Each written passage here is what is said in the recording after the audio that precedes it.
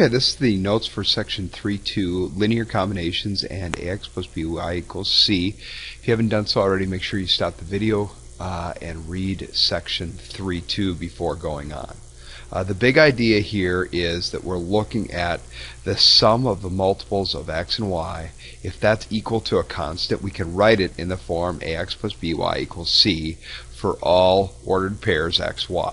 Okay. Well, for that idea is called linear combinations. And let's look at defining linear combinations. An expression in which all variables are raised to the first power and are not multiplied or divided by each other. Okay. So that would represent a linear combination. Expression in which all variables are raised to the first power and not multiplied or divided by each other.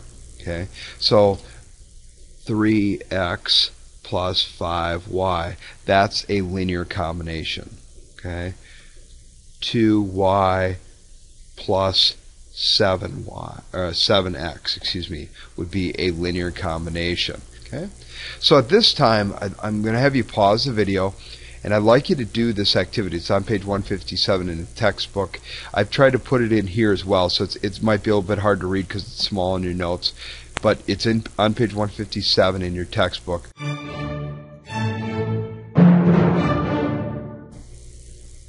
Okay, here's the answers to that activity then. So step one, if you're going to write an equation for that situation, we can write it as a linear combination where we have 2.5 times h, because it's 250 for each hamburger, and 2 times d. If I add those together, the total amount of money should be $30. Okay? Now, part 2 said solve the equation for d. So if I do that, I'm going to start by bringing d, so I have d by itself, so I'm going to subtract 2.5h from both sides. And then once I do that, I need to divide both sides by 2 to get my value for d. So d is equal to 1.25h plus 15. Okay. Step 3 says go ahead and graph that without taking the real world context into account. So what they want you to do is graph the line. Don't think about the fact that you're not going to buy half a hot dog or a part of a hamburger. So just graph the line that you would get from that. Well, to graph that line, I can use my slope-intercept form, and if I have the slope of 1.25h, remember that's the same as 5/4. So when you do that, you can use a slope of 5/4. You're going to have a y-intercept of 15, and you can go ahead and graph that. Now we'll talk a little bit more later about how we can actually graph it right from this form, and it's actually quite easy to do. But for now, just using the slope-intercept form for graphing that. Okay, and then step 4, it said to identify all the points that would be on that line that are actual possible combinations for those hamburgers. Well, the only possible combinations are the ones where we have integers for our values. So these are the 4 possibilities that you could get and still have a total of $30 spent at Harry's Hamburger Hobble. Okay, when we're looking at functions, there's 2 different types of domains that we could actually be working with. The first is a continuous domain. And when we have a continuous domain, it's a function. It's a situation where our function, we can graph it without lifting our pencil off the paper. So if you look at this right here, this graph right here, f1 of x, that function, I can graph that without lifting my pencil off the paper. So it can continue forever in both those directions. I didn't have to lift my pencil up.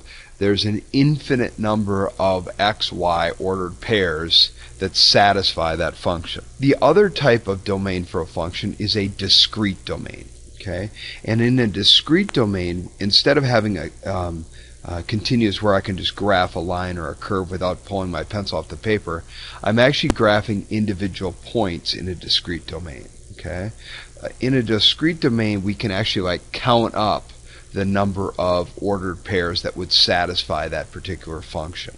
The other thing I want to talk about here is the idea of standard form for an equation.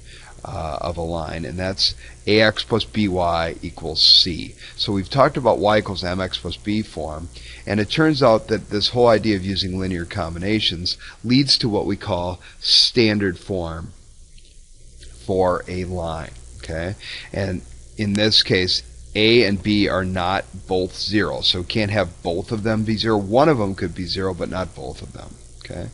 Linear combinations commonly occur in a number of fields of study that involve mixtures. So next we'd like to take a look at this example number 1 in which linear combinations do come into play. So what I'd like you to do is at this time stop the video and reread example 2.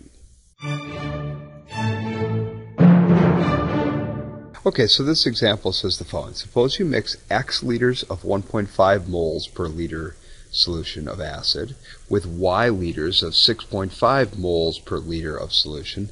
The final mixture needs to contain 15 moles of acid. So I think sometimes a question like this, as we get into some of the scientific terms, it gets confusing because of the actual terms. But let's try and break that down a little bit. This moles per liter of solution, okay, that gets back to that idea of we're just talking about units. So this idea of moles per liter of solution, which I have here and here, that just represents the units on the 1.5 and the 6.5.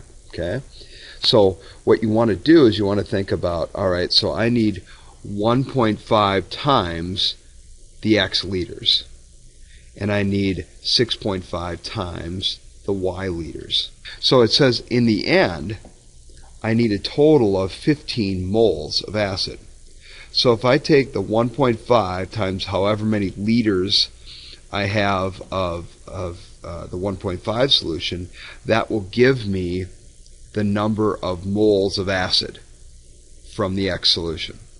And if I take 6.5 times the number of liters of that solution, okay, that will give me the number of moles of acid from that solution.